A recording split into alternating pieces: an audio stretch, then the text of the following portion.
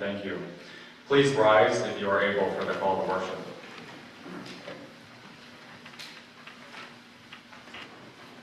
I love you, O Lord, my strength. The Lord is my rock and my fortress and my deliverer. My God, my rock in whom I take refuge. My shield and the horn of my salvation, my stronghold. I call upon the Lord who is worthy to be praised. I am saved from my enemies. And now, as we praise this God, let's sing, "Come, let us sing unto the Lord." And as we do so, we'll sing verses 1, 4, and 5, printed in your bulletins. Again, 1, 4, and 5.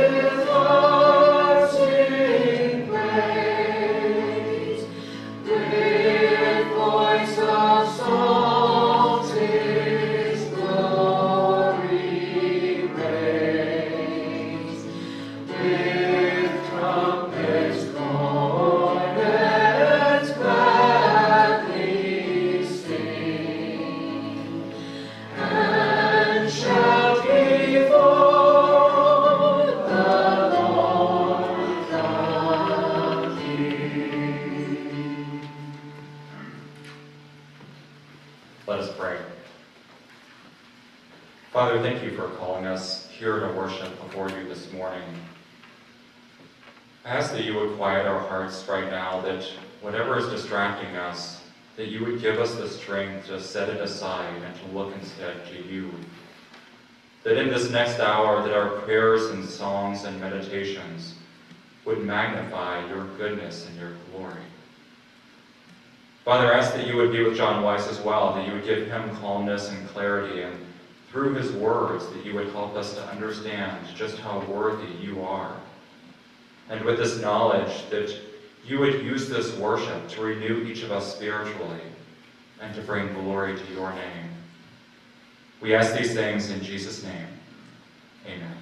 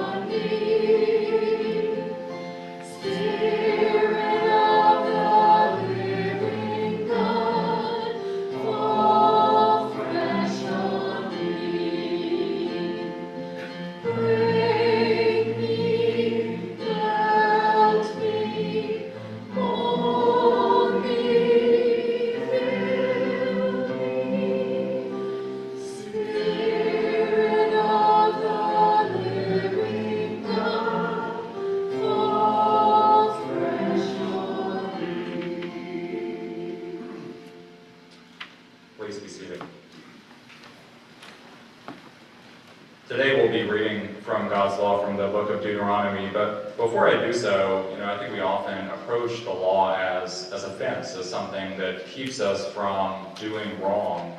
And naturally, we often view it, we may not articulate it this way, but we often view it as keeping us from something good, as from something that's easier, from something that's more pleasant. And again, that's not something we'll often articulate, but certainly in the world and even among Christians, we often view the law this way. And so before I read the law, I want to read a passage from Psalm 81 because it articulates how God views the law, how the law was designed for us. And this is what God says in Psalm 81. He says, I removed the burden from their shoulders. Their hands were set free from the basket. In your distress you called and I rescued you. I answered you out of a thundercloud. I tested you at the waters of Meribah. Hear me, my people, and I will warn you. If you would only listen to me, Israel, you shall have no foreign god among you. You shall not worship any god other than me. I am the Lord your God who brought you up out of Egypt. Open wide your mouth, and I will fill it. And that's the purpose for the law. The purpose for the law is to allow us to live the lives that God intended and to point us to Christ, and in Christ to have true freedom. So, fellow believers, let's listen as we read the law from the book of Deuteronomy. I am the Lord your God who brought you out of Egypt, out of the land of slavery. You shall have no other gods before me. You shall not make for yourself an image in the form of anything in heaven above or on the earth beneath or in the waters below. You shall not bow down to them or worship them, for I, the Lord your God, am a jealous God, punishing the children for the sin of the parents to the third and fourth generation of those who hate me, but showing love to 1,000 generations of those who love me and keep my commandments. You shall not misuse the name of the Lord your God, for the Lord will not hold anyone guiltless who misuses his name. Observe the Sabbath day by keeping it holy, as the Lord your God has commanded you. 6 days you shall labor and do all your work, but the seventh day is a Sabbath to the Lord your God. On it you shall not do any work, neither you, nor your son or daughter, nor your male or female servant, nor your ox, your donkey, or any of your animals, nor any foreigner residing in your towns, so that your male and female servants may rest as you do. Remember that you were slaves in Egypt, and that the Lord your God brought you out of there with a mighty hand and an outstretched arm. Therefore, the Lord your God has commanded you to observe the Sabbath day. Honor your father and your mother, as the Lord your God has commanded, so that you may live long and that it may go well with you in the land the Lord your God is giving you. You shall not murder. You shall not commit adultery. You shall not steal. You shall not give false testimony against your neighbor. You shall not covet your neighbor's wife. You shall not set your desire on your neighbor's house or land, his male or female servant, his ox or donkey, or anything that belongs to your neighbor. And if we truly listen to this, we know that we have transgressed this law, that we have not walked in the way of freedom that God has set out for us. And so, as a congregation, let's pray the prayer of confession that's printed in the bulletins. Lord, cause me to understand your grace, and in understanding grace, deliver me from ungratefulness. And now let's take just a couple minutes and pray silently before the Lord, confessing our sins.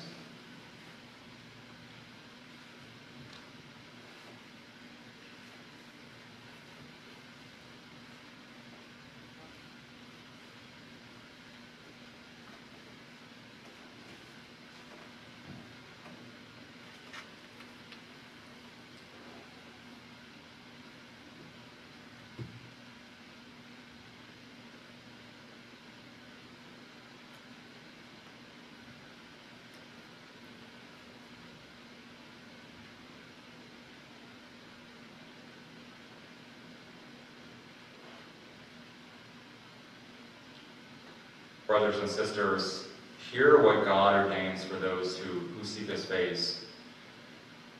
There is now no condemnation for those who are in Christ Jesus, because through Christ Jesus, the law of the Spirit who gives life has set you free from the law of sin and death. For what the law was powerless to do because it was weakened by the flesh, God did by sending his own Son in the likeness of sinful flesh to be a sin offering. And so he condemned sin in the flesh in order that the righteous requirement of the law might be fully met in us, who do not live according to the flesh, but according to the Spirit. And thanks be to God for this salvation. Now, as we read responsively from Psalm 43, I encourage you to turn in your bulletins to this passage, and we'll be reading it responsively. Vindicate me, O God, and plead my cause against an ungodly nation.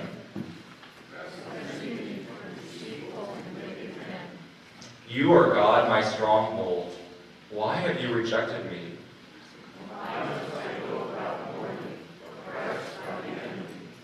Send forth your light and your truth. Let them guide me.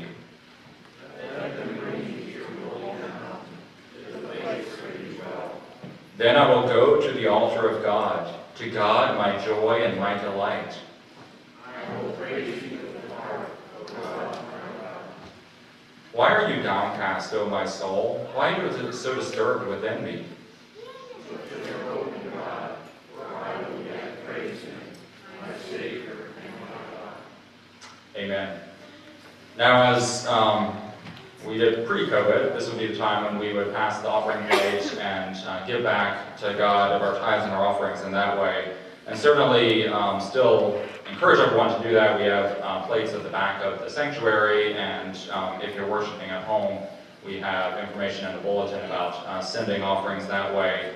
But I think it's important to remind ourselves during this time that the tithes and offerings is not simply a monetary tithe or offering. It's really much more than that. And I think the story I want to read this morning that Jesus told really depicts this, of what the tithe really is intended to be. It's not just about giving back money to God. It's not a tax. It's not a admissions ticket to worship. It's something much more representative of us giving back everything we have to God. And this is the story from Mark chapter 12. And he sat down opposite the treasury and watched the people putting money into the offering box. Many rich people put in large sums, and a poor widow came and put in 2 small copper coins, which made a penny. And he called his disciples to him and said to them, "Truly I say to you, this poor widow has put in more than all those who are contributing to the offering box. For they all contributed out of their abundance. But she, out of her poverty, has put in everything she had, all she had to live on."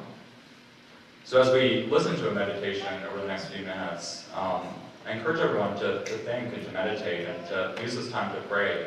Are you offering out of either your abundance or your poverty, just the money that you have, or a portion of the money that you have? Or, like that widow, are you truly giving back to God everything that you have? And so let's take a few minutes to meditate on that and to pray as we listen to this meditation.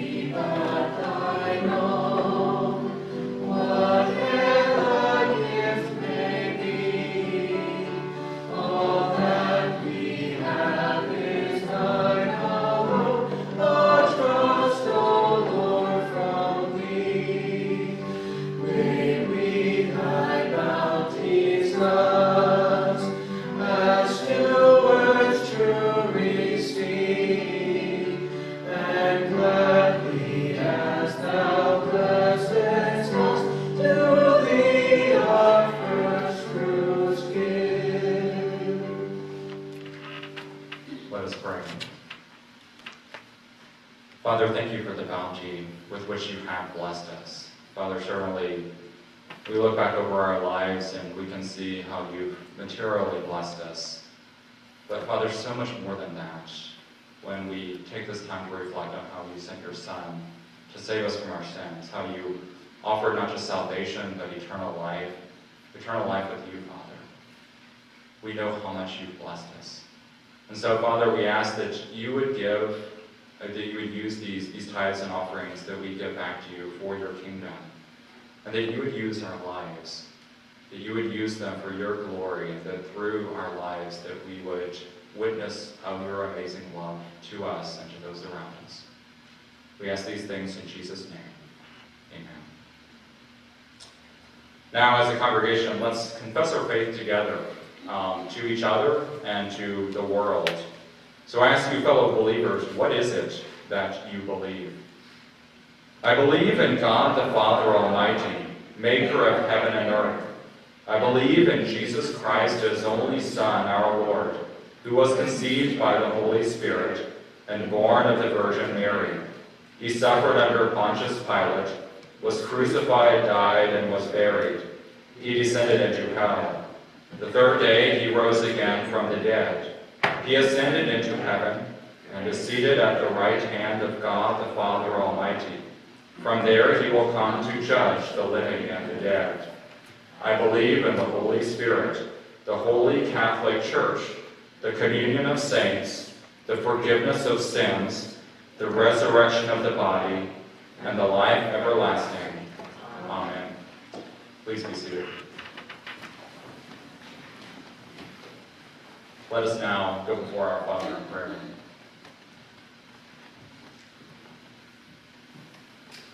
Father in heaven, thank you for this day that you have created, that you have set apart for the worship of you. For truly you are a God like no other, and it is good and right for us to exalt your name. As your servant David reflected so long ago, great is the Lord and most worthy of praise. His greatness no one can fathom. One generation commends your works to another. They tell of your mighty acts. This morning as we sit in your presence, we too can attest with those who have gone before us that your greatness no one can fathom. For you, O Lord, are gracious and compassionate, slow to anger and rich in love. As we worship today, we know that none of us, not a single one, is worthy to be here, to be in your presence. Each one of us has gone astray after our own desires. We have doubted your goodness and your love like our father Adam, reaching out in sin for the temptation of a life that appears better but is in contravention to your way. We have not loved you and have failed to love our neighbor. And yet you, our Father, are gracious and compassionate, slow to anger and rich in love. You, who are both loving and just, desire not that we should perish, and so in your compassion you sent Jesus to hang on that cross where each of us should have been. Father, this love has seen no corollary in history, for it is a love that no created thing can recreate.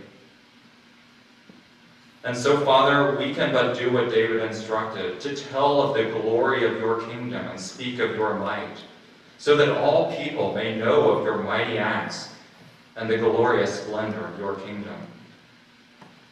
And your power, your love, they are not limited to your saving work among your people, for the eyes of all look to you, and you give them their food at the proper time. You open your hand and satisfy the desires of every living thing. Even those who reject you, your being and your sovereignty and your love, even these benefit from your goodness in fashioning this world and providing them with life and sustenance.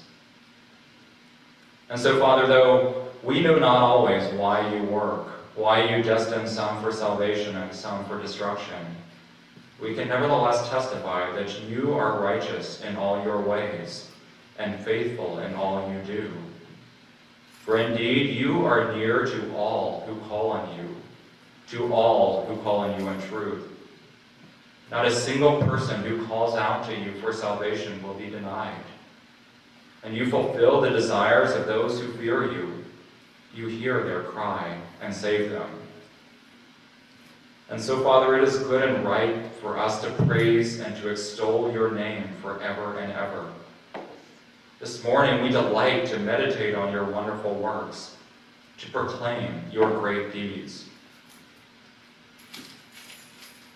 As we do so, Father, we plead for salvation for more of our fellow human beings, that you would call more of them into your kingdom. In Karamoja, Uganda, we lift up Carla Van Essendorf and Joanna Grove, that you would be with them as they disciple other women in that village. Thank you for laying on their hearts this vivid realization of their need for prayers. I ask that we would be faithful in supporting these sisters of ours and bringing them before your throne, and praying for the success of their teaching and discipleship efforts, that through the spiritual tragedy that has occurred in that community, that you would call more to yourself and give those who have faith in you a clear understanding of who you really are. Closer to home, we pray for David and Rebecca Graves in Iowa. Thank you for this very tangible evidence of your work in this world, of how you have called people to this new church and have raised up leaders for this flock. Bless them and use this new congregation to bring glory to your name. And here at Bethel, Father, we pray for our witness to our friends and neighbors, that we would be faithful in sharing the reason for our hope, especially as so many around us have lost hope. We ask that you would bless Glenn Taylor and his support to the assemblage, that whatever happens with this project, that he and others would be a testimony to those who live in this vicinity. We pray for the Bethel's Women's Fellowship group, that their work would produce spiritual growth within this body, and would continue to facilitate opportunities for demonstrating your mercy and hospitality to our community. Father, we bring before you our physical needs as well. We pray for Lally Small, that you would grant her a rapid and complete healing from her hip replacement. We also pray for your provision for her when she begins recovery at home. We pray for Brian Withnell and his co-workers, as one of them has been diagnosed with coronavirus. Please be with this man, we ask, and help him to recover quickly with no more serious symptoms. And be with Brian and the others who are around him as well, that they would be spared from this disease. We pray as well for Gene Fleming's neighbor, that through his recent diagnosis with Parkinson's, that he would have a new urgency to listen to the testimony he has heard from Gene and perhaps others. Soften his heart to your gospel, and give Gene additional opportunities to talk of your salvation. We also pray, as you have taught us, for those with civil authority. This morning we lift up those like Caleb Kirshner on the Loudon Board of Supervisors, that these local leaders would carry out their responsibilities in a way that promotes harmony and peace and quietness. Father, David wrote in the Psalms that you are trustworthy in all you promise, and faithful in all you do. You uphold all who fall, and lift up all who are bowed down. The scriptures contain abundant evidence of this truth in the life of David, how you called him from an obscure position to become the king of your chosen people, how you forgave him when he repented, even though his sins were grievous, how you protected him from enemies, foreign and domestic, and you destined him to serve a small part in bringing your Son into the world. Today, Father, we ask that you would give us a similar confidence in your love and in your plan that David wrote so often about in the Psalms.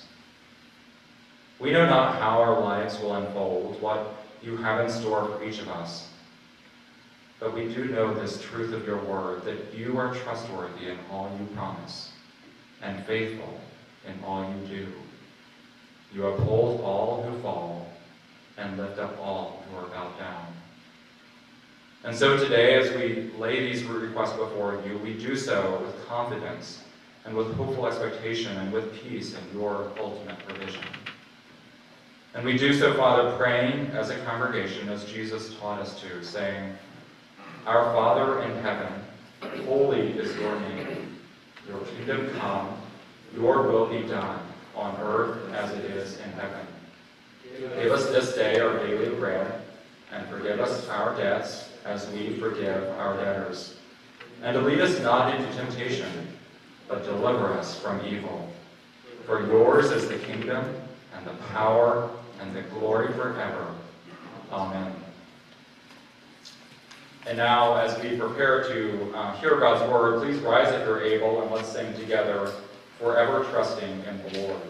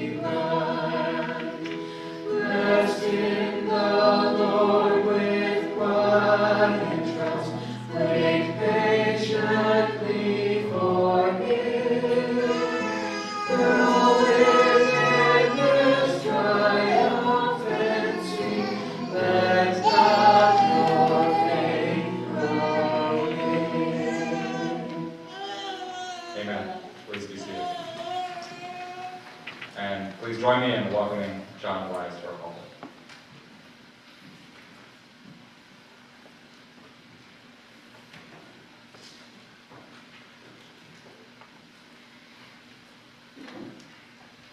Thank you, brother, and thank you all for the opportunity to return to the house of God here at Bethel, Leesburg, and to bring the word of the Lord. It is good to hear from the Lord. It is good to hear from His Word, as His Word is life and truth for us.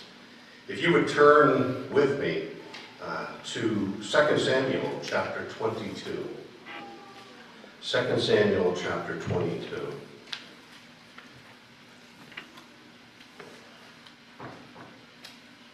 Those that are joining us via live stream, if you weren't with us a few weeks ago, it's pretty obvious to you now, if it wasn't then, that we're going through the book of 2 Samuel at New Hope OPC up in Frederick. So I'm just sharing with you little bits and pieces of what we have been hearing from the Lord in this regard. Here we're going to be seeing the ending, the prologue to the book of 2 Samuel. Let's turn to the Lord now in prayer. Our God and our Father, we come to you, Lord, as your people who need you, Lord. Your people who thirst and hunger for your word, for your words are life to us and a sweetness to our soul. Lord, would you speak clearly through your word to us today? Would you feed us, Lord, the food that we so desperately need to live life upon this earth? Or would you encourage us? Would you turn us to Christ in your word? Would you help us to see ever clearer the beauty and the worthiness of the great Son of God, the Lord Jesus Christ? Would you speak to our hearts and open up our minds that we might receive the goodness of your word for us this morning? Would you speak through me, Lord, and glorify your name? And And this we ask in Jesus' name. Amen. So we see here in 2 Samuel chapter 22 what has been called David's Song of Deliverance. We'll see here that this psalm seems a little out of place, but we'll explore why the writer of Samuel probably put it here. It actually speaks to us even more clearly, the fact that it almost seems like it is out of place. But let us open our hearts and incline our ears to hear now the word of the Lord. 2 Samuel chapter 22. And David spoke to the Lord the words of this song on the day when the Lord delivered him from the hand of all his enemies and from the hand of Saul. He said, "The Lord is my rock and my fortress and my deliverer, my God, my rock, in whom I take refuge, my shield and the horn of my salvation, my stronghold and my refuge, my Savior, you save me from violence. I call upon the Lord, who is worthy to be praised, and I am saved from mine enemies. For the waves of death encompass me, the torrents of destruction assailed me, the cords of Sheol entangled me, the snares of death confronted me. In my distress I called upon the Lord, to my God I called. From his temple he heard my voice, and my cry came to his ears. Then the earth reeled and rocked, the foundations of the heavens trembled and quaked, because he was angry. Smoke went up from his nostrils, and devouring fire from his mouth. Glowing coals flamed forth from him. He bowed the heavens and came down. Thick darkness was under his feet. He rode on a cherub and flew. He was seen on the wings of the wind. He made darkness around him his canopy, thick clouds, a gathering of water. Out of the brightness before him, coals of fire flamed forth. The Lord thundered from heaven, and the Most High uttered his voice. And he sent out arrows and scattered them, lightning and routed them. Then the channels of the sea were seen, the foundations of the world were laid bare. At the rebuke of the Lord, at the blast of the breath of his nostrils. He sent from on high, he took me, he drew me out of many waters. He rescued me from my strong enemy and from those who hated me, for they were too mighty for me.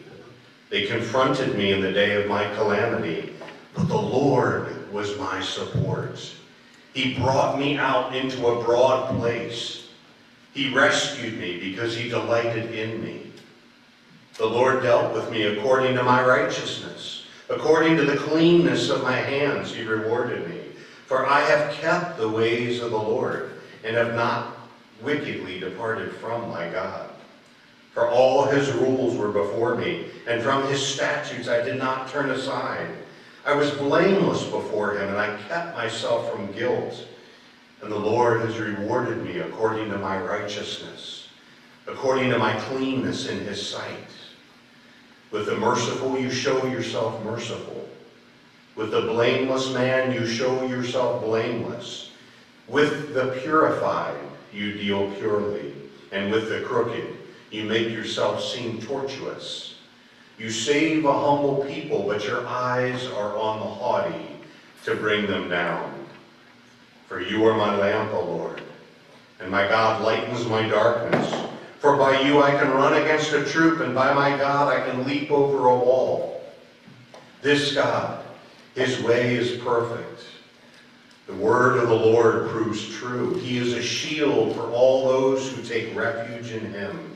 For who is God but the Lord? And who is a rock except our God? This God is my strong refuge, and he has made my way blameless. He made my feet like the feet of a deer and set me secure on the heights. He trains my hands for war, so that my arms can bend a bow of bronze. You have given me the shield of your salvation, and your gentleness made me great. You gave a wide place for my steps under me, and my feet did not slip. I pursued my enemies and destroyed them, and did not turn back until they were consumed. I consumed them, I thrust them through, so that they did not rise. They fell under my feet. For you equipped me with strength for the battle. You made those who rise against me sink under me. You made my enemies turn their backs to me. Those who hated me, and I destroyed them. They looked, but there was none to save. They cried to the Lord, but he did not answer them. I beat them fine as the dust of the earth. I crushed them and stamped them down like the mire of the streets. You delivered me from strife with my people. You kept me as the head of the nations. People whom I had not known served me. Foreigners came cringing to me as soon as they heard of me. They obeyed me. Foreigners lost heart and came trembling out of their fortresses. The Lord lives, and blessed be my rock, and exalted be my God, the rock of my salvation, the God who gave me vengeance and brought down peoples under me, who brought me out from my enemies. You exalted me above those who rose against me. You delivered me from men of violence. For this I will praise you, O Lord, among the nations, and sing praises to your name. Great salvation he brings to his king, and shows steadfast love to his anointed, to David and his offspring forever. This is the word of the Lord.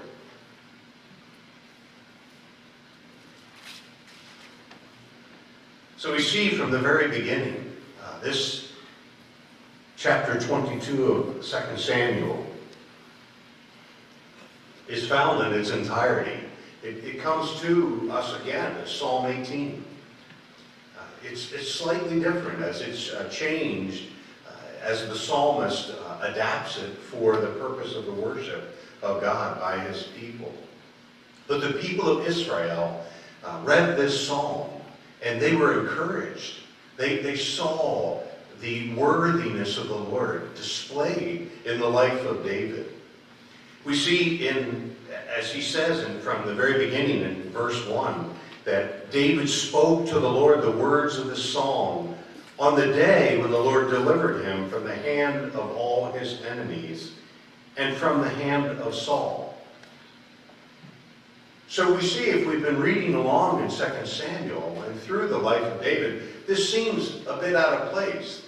He hasn't been delivered from the hand of Saul just recently. That was quite a while ago, back in the book of 1 Samuel. Samuel is actually one book. It was separated over time for canonical reasons. It separates out the life of Saul and Samuel to begin with from the life of David. But remember that it was essentially one book for hundreds and hundreds of years.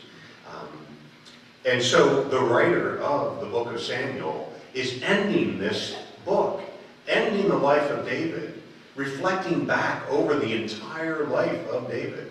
It's reflecting actually back to the very beginning of 1 Samuel, where we may remember that Hannah, who is without child, prays to the Lord. She cries out to the Lord that he would hear her and give her a son.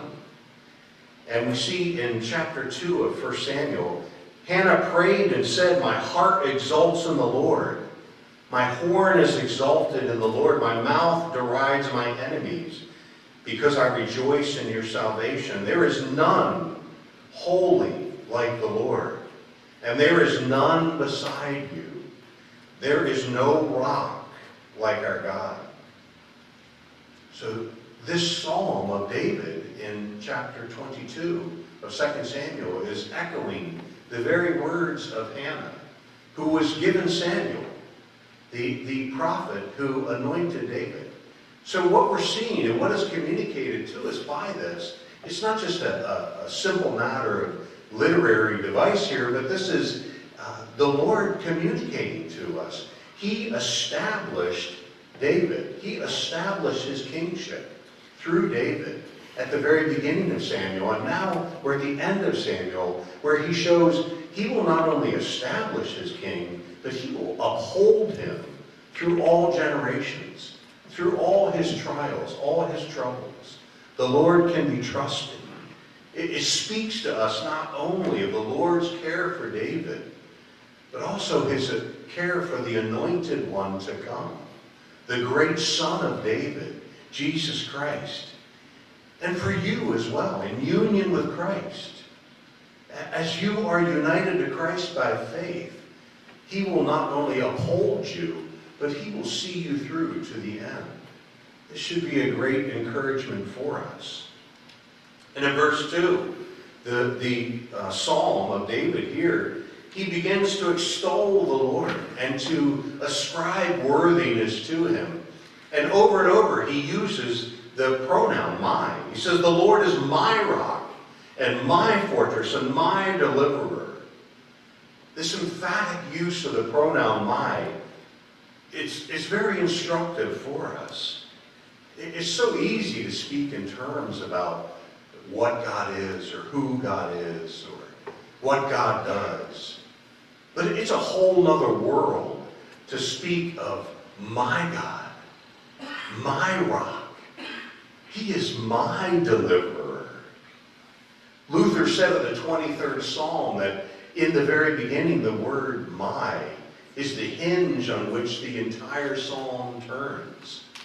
It's one thing to say the Lord is a shepherd. It's quite another thing altogether to say that the Lord is my shepherd.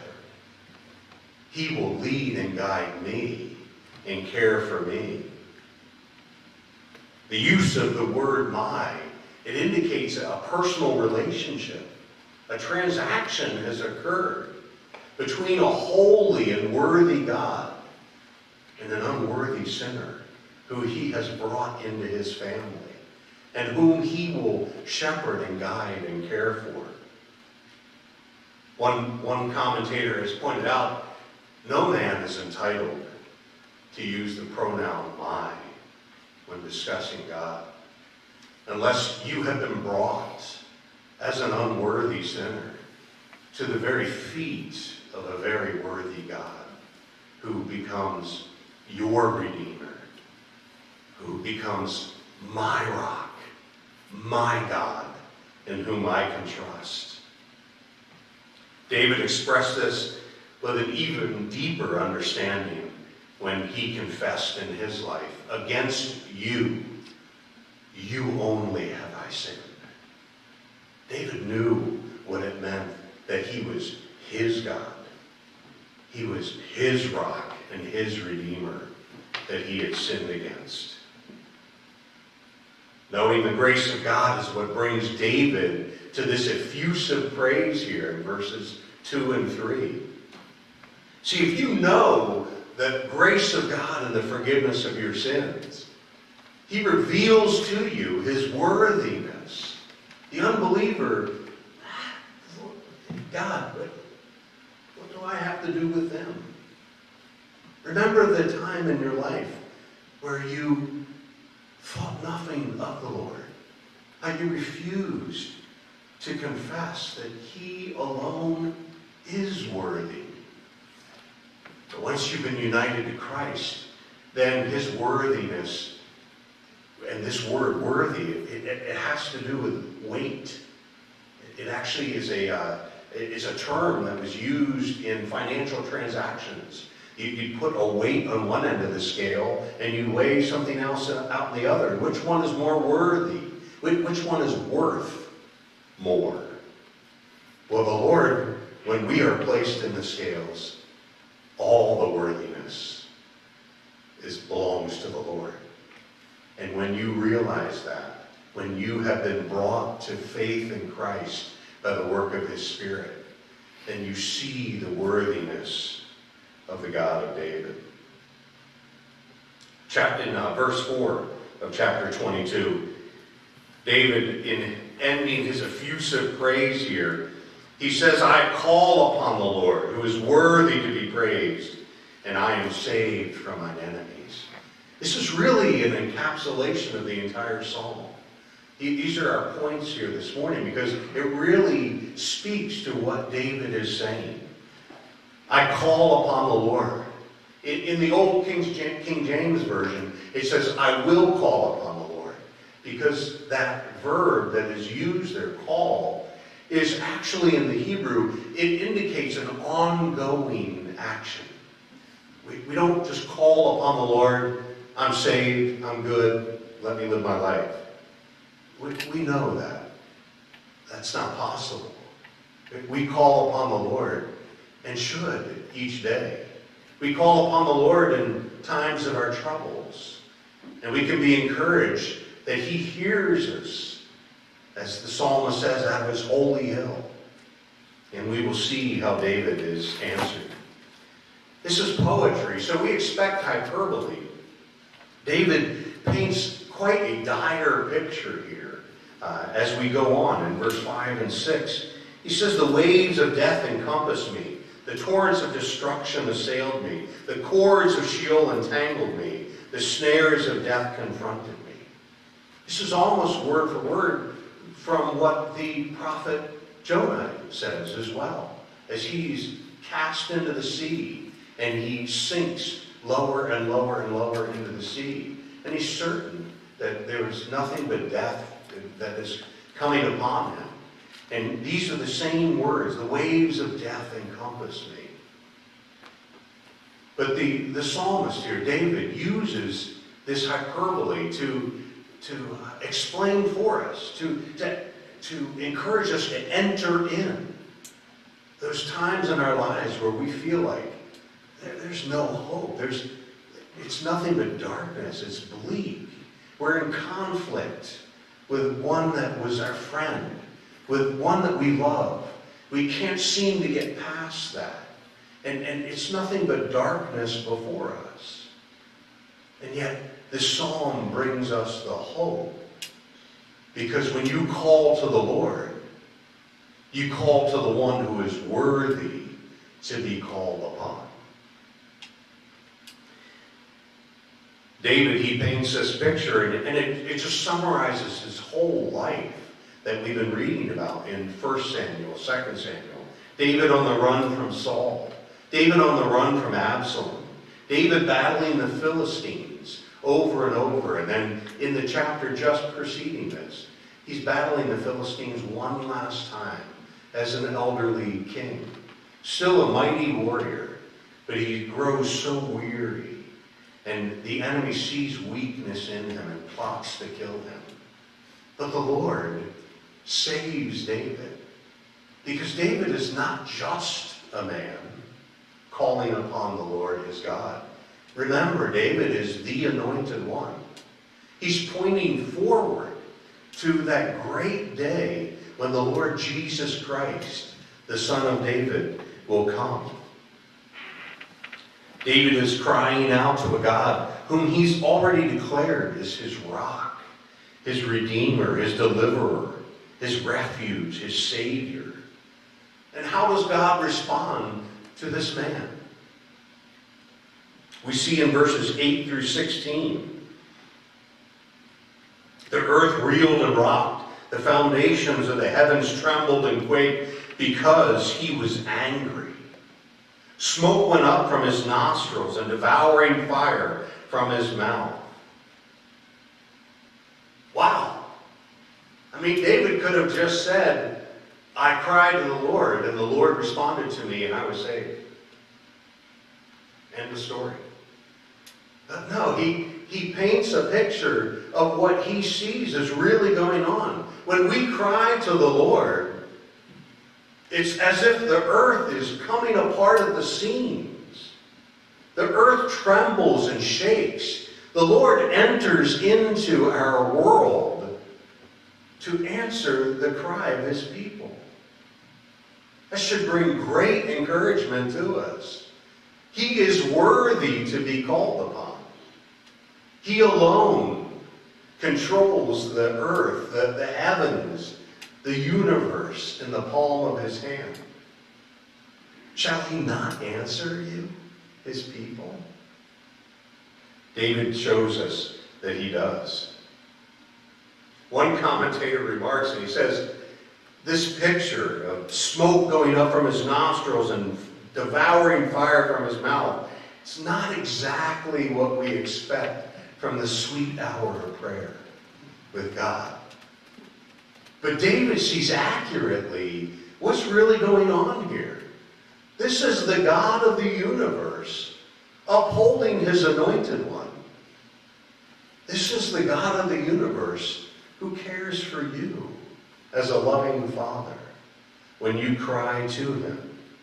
It should give us confidence that God hears and delivers his children from their enemies.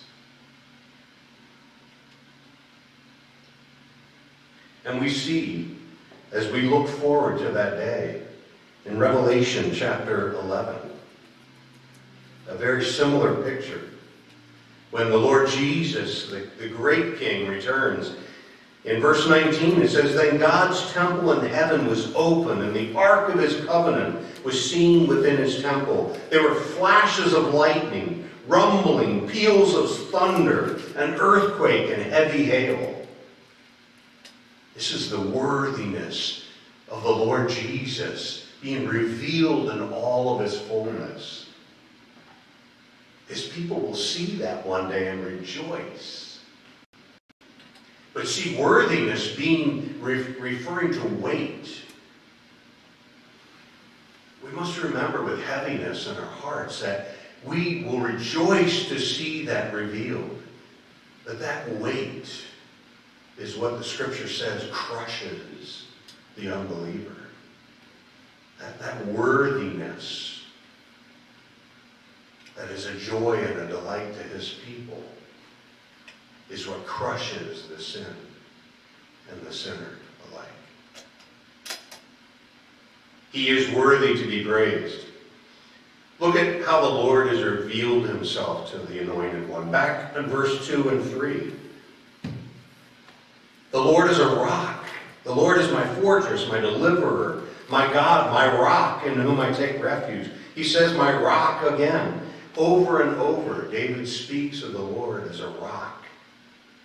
See, in the desert where David spent many years running from his enemies, battling his enemies, a rock meant very significant things to David and to all the Israelites. Even Jesus used the metaphor of the rock over and over in explaining the kingdom of God. The rock, it provides a shelter in the desert. These are not just stones. These are large foundational rocks that jut out from the earth. And in the heat of the day, you can actually just stand under the rock. And it provides shelter from the sweltering heat. It provides shelter from the torrential rains that come at different periods of time. A rock is also a refuge from enemies. David would hide in the clefts of the rock, and the enemy could no longer see him. And he would peer out from the rock, from the safety of the rock. Also, David knew that the rock is a sure foundation. When you're climbing up the hills of Judea, in the Judean desert, or in the En-Gedi, where David spent many a year hiding and running from Saul, you can easily slip on the sand. It's very loose gravel in many places. And when your foot finds a rock, then you have a sure foundation. That's why Jesus uses the same metaphor. The wise man builds his house upon the rock. So when the rains come down, it will stand. And Jesus is that rock for David and for his people. We see this again in verses 31 to 33. The worthiness of the Lord. This God, his way is perfect. The word of the Lord proves true. He is a shield for all those who take refuge in him. For who is God but the Lord? and who is a rock except our God? This God is my strong refuge, and he has made my way blameless. David is ascribing worthiness to this God of his, to this rock. This is where David lands as the reason for his deliverance, because only God is a rock. Only he is worthy. And he says that he made my way blameless. He goes on in verses 34 to 37. He made my feet like the feet of a deer, and he set me on the secure heights. He says he trains my hands. He gives me the shield. He has given me a wide place. That speaks of safety. When you're in a wide place in the desert, you can see your enemies all around. When you're going through narrow areas, you have no idea what's behind the next rock. So David's painting a picture that those in Israel would understand. It's the Lord who does this. This is the work of the God who is worthy to be praised. And then David goes on in our third point, so shall I be saved from my enemies.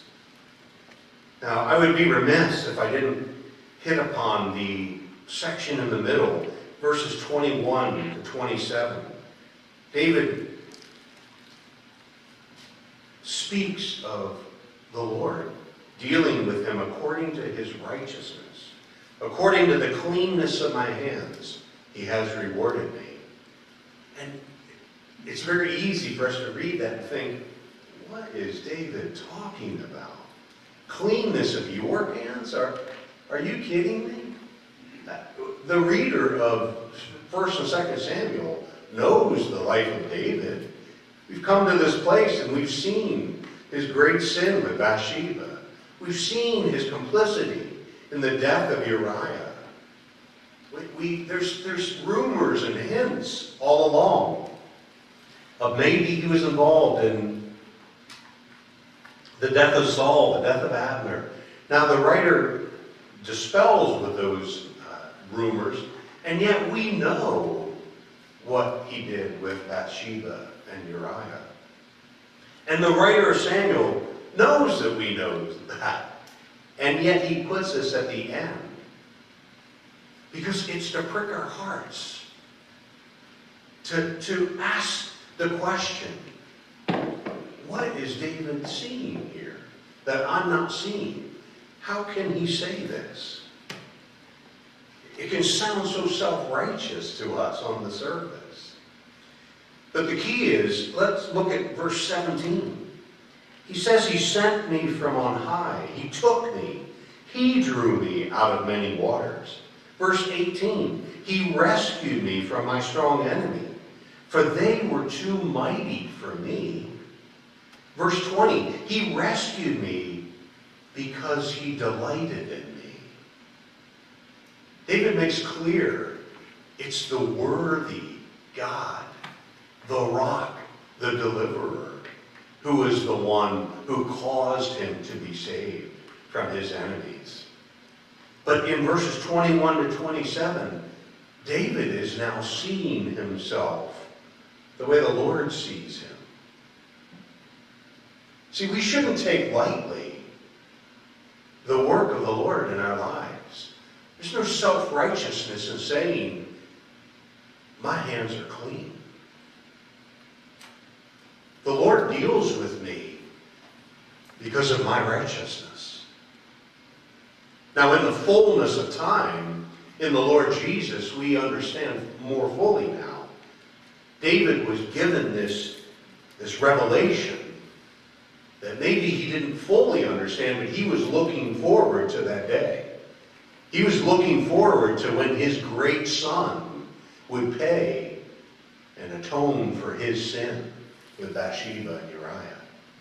He knew it was not in himself. That righteousness is righteousness imputed to us, given to us by the worthy Lamb of God.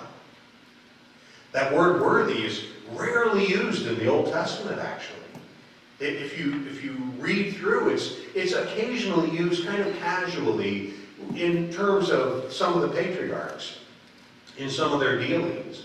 But it's really not until the book of Revelation that when the curtain is rolled back and the full revelation of the Son of God and his rule and his reign becomes evident to the whole world, that then come the cries of worthy, worthy is the Lamb who is slain.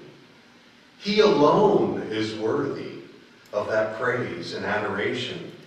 And David knew this. David could see by the Spirit of the Lord, as a prophet that he was, that this is what is coming. And it helps us today to see that in the Lord Jesus, that the Lord sees us through the righteousness of his Son. We should cling to that and hang on to that when our conscience objects to that as somehow being self-righteous. No, not me. I belong to him. The Lord deals with me according to the cleanness of my hands. Praise be to the Lord Jesus for that truth. See, David knew that he was saved from his enemies, and it's instructive also to see that in the story of David, we don't see great miracles. We don't see miracles wrought on David's behalf, unlike Moses and Joshua before him, or even Elijah and Elisha after David, where the Lord worked great miracles to show his salvation to his people. See, David, again, remember, he's the anointed one of God. He is prefiguring for us the great Son to come. His life was one of hardship, misery, being pursued by enemies. David was pursued like no one else in the Old Testament. Yes, sometimes for his sin, he was buffeted and disciplined by a loving Father. But oftentimes he was pursued and hunted for no reason. He could say, I've kept your law. I've walked in righteousness in this area. But see, they wanted to kill the anointed one. The enemy, the great enemy of our soul, wants none of the anointed of God to stand, to be preserved, to last. We're told he's a roaring lion, seeking to devour those that he may. David could see the hand of God stretched out for him as clearly as if a miracle had been wrought at every turn. And does this not show to ordinary Christians, you and me, that if we're careful to watch, if we are humble in spirit, we can look back over the course of our life, and however quietly it may have passed by, the strong arm of the Lord who saves us, who preserves us from our enemies.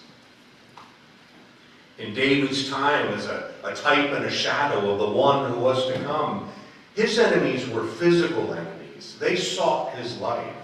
But we live in a time of relative peace, and very few of us worry about someone coming to take our lives.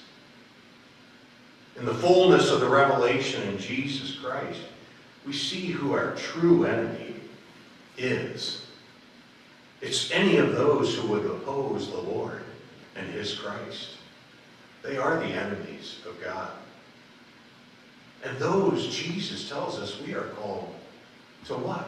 To love, to pray for, to lay down our lives for them if we must, and leave them to the righteous one who deals righteously. We don't need to strive against one another. no man or woman is my enemy. They may be enemies of God. For remember, you and I once were enemies of God. But truly, sin and death are our enemies. And the good news is that the Lord Jesus has overcome them both. He has broken the power of sin in the life of his people. Sin no longer is a master over you. You are free from its dominion. Oh yes, we still have remnants of sin in our lives. And together with the Spirit's work, we are called to put to death our enemy. Put to death the remaining sin in our lives. But all along, we're looking forward to that day when the Lord Jesus will come, and as Paul says, he will vanquish the last enemy. He will destroy death, and it will be no more. In the closing verses of the psalm, we see David looking beyond the limits of an earthly kingdom. His eye seems to embrace this wide-spreading dominion of the Messiah, of the Christ. We see in verses 44, you delivered me from strife with my people, and you kept me as the head of the nations. People whom I had not known served me.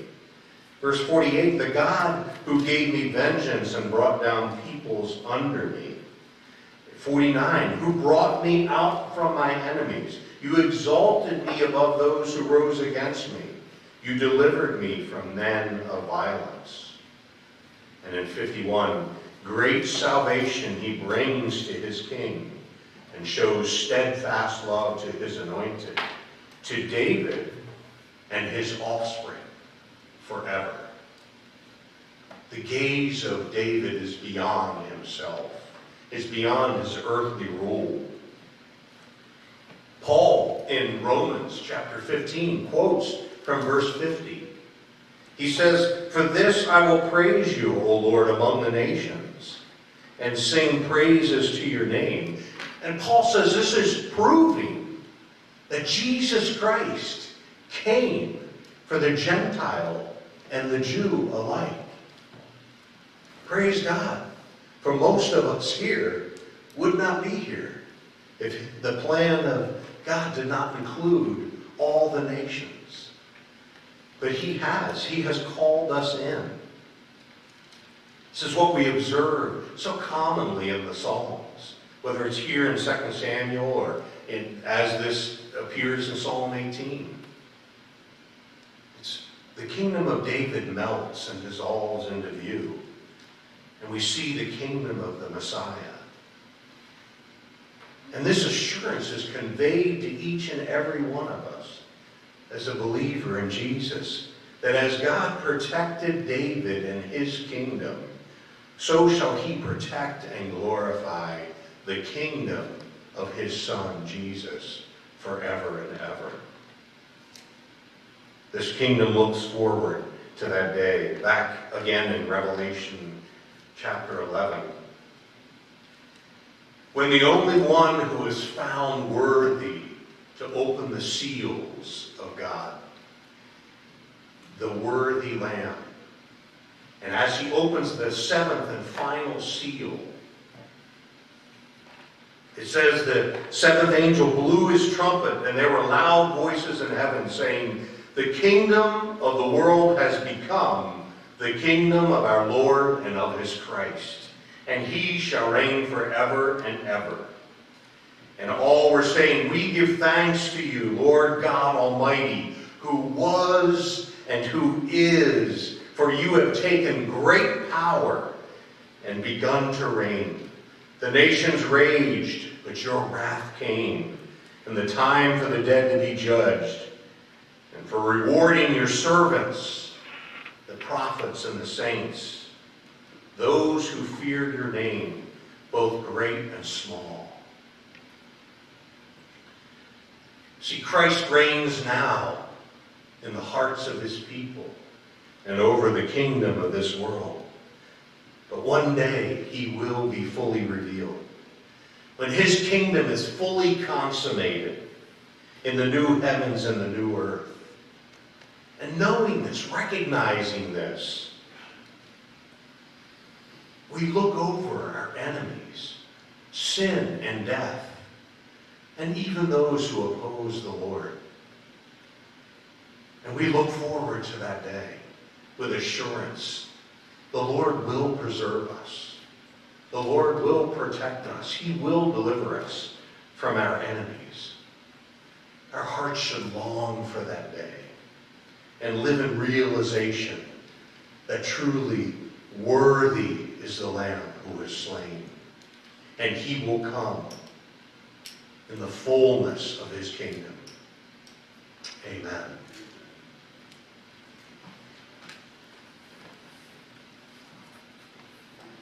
If you would pray with me.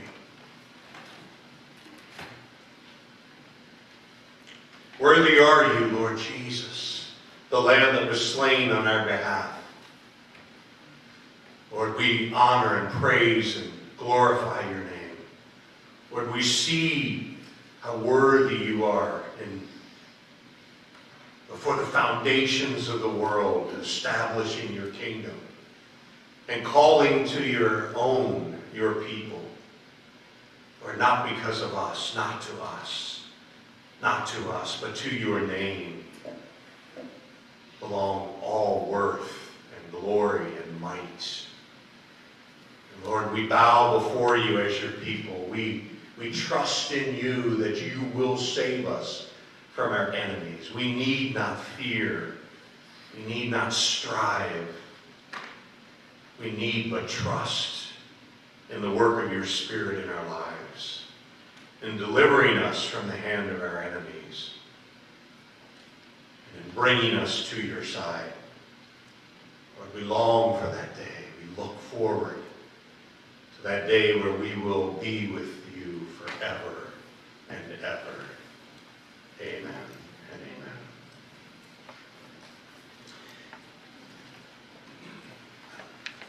And would you rise? I'm sorry, I don't have my bulletin. I left it.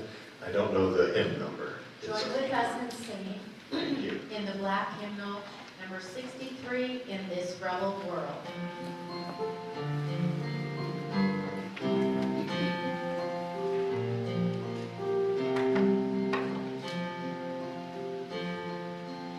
In this rebel world where we fear the light, all our gods must be domesticated today.